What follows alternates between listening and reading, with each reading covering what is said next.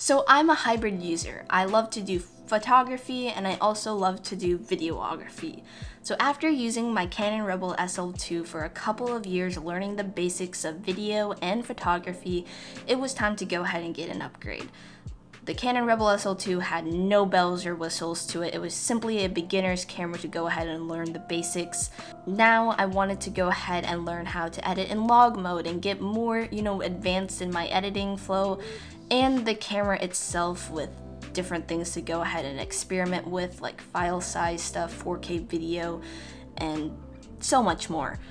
So what camera do I upgrade to, and should I even stay with Canon? Now the thing is, the Canon Rebel SL2 that I was using had a particular lens mount. I think it was EFS or EF lens, and during this time the Sony a7S III came out and the Canon R5 and R6 came out, and I was also looking at the EOS R, but the problem with Canon, if I were to stick with that, is that I would have to go ahead and get, first of all, the camera body itself, but also just abandon all the lenses that I had because it was an RF mount lens.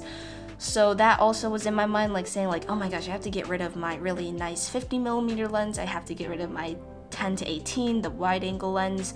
So it was just like, do I want to do all that stuff just so I can start over with, yes, a great new camera? Or do I just start over fully, grab a new camera, and I'll have to get another lens to it if I switch brands? And that's exactly what I did. I went with the Sony a7S III, and yes, it prioritizes mostly in video, but after watching some, videos of its photography capabilities and everything, I was like, yeah, it's still a great camera for photo, even though you're not going to be able to crop in or print really big, like really big. You can still print on this camera, but again, it's just not really made for photography, but you can do some really nice photos on it. I recommend this camera real quick for someone who really is into video, like that is what you want to do. But you can go ahead and take like your fun Instagram photos of you climbing Mount Everest or you in the Amazon rainforest or something, because you're going to get great image qualities with this. You just can't crop in, which is an issue I had when I shot a little bit too wide and I wanted to go ahead and crop in on like a person or whatever, but their face got a little bit low res just because of the 12 megapixel sensor. Other than that, it's still an amazing camera. So let's go ahead and talk about the new camera, because that's what this video is about, instead of just rambling on why I love Sony right now and Canon's just far behind.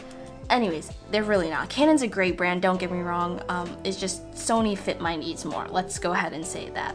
So yeah, anyways, this is the Sony a7R, this is the Sony a7S, S in video, R in photo. So I essentially have a camera that prioritizes best in video and photo, which is kind of what I wanted, but the main problem was the cropping issues. So I now have this camera as a backup camera and also B-roll camera if I needed to go ahead and shoot something. Me filming with this camera, of something, and then this camera be the one recording that. This does have 4K video mode, so that's great if I really need that. I'm not planning on using this for video at all. And this camera is an older model. I don't need any of the fancy things that the newer models has. Yes, this still only has like one card slot, and the battery might be smaller and might not last that long, but it's still a great camera. The images are amazing. This thing has 42 megapixels, so that's more than enough. So anyways, that is why I did get another camera, just so I could really max out my photography if needed. Again, don't get me wrong, this is still a great camera and can do photography, but I would definitely use this one over that one for sure. And this thing still performs great in low light. Sony is the king of low light.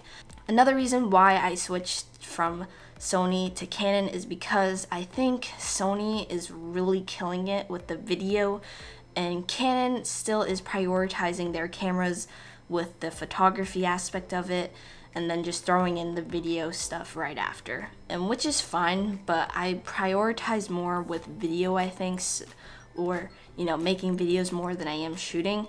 So that is why I did decide to go ahead and get this camera, and then after selling my Canon Rebel SL2, it's like I don't have a B camera, so why not just go ahead and get this one? So that's what I did. So that is it for today's video on pretty much why I'm switching and why I did get a second camera. It's always nice to have a B camera, especially one that can maybe do better in the other subject, whether you are a videographer or photographer. So maybe keep that in mind. But anyways, that is it. Hope you guys did enjoy. Leave a like, subscribe with those post notifications turned on.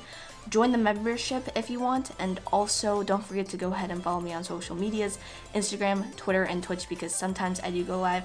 And I'll see you guys in the next video. Bye guys.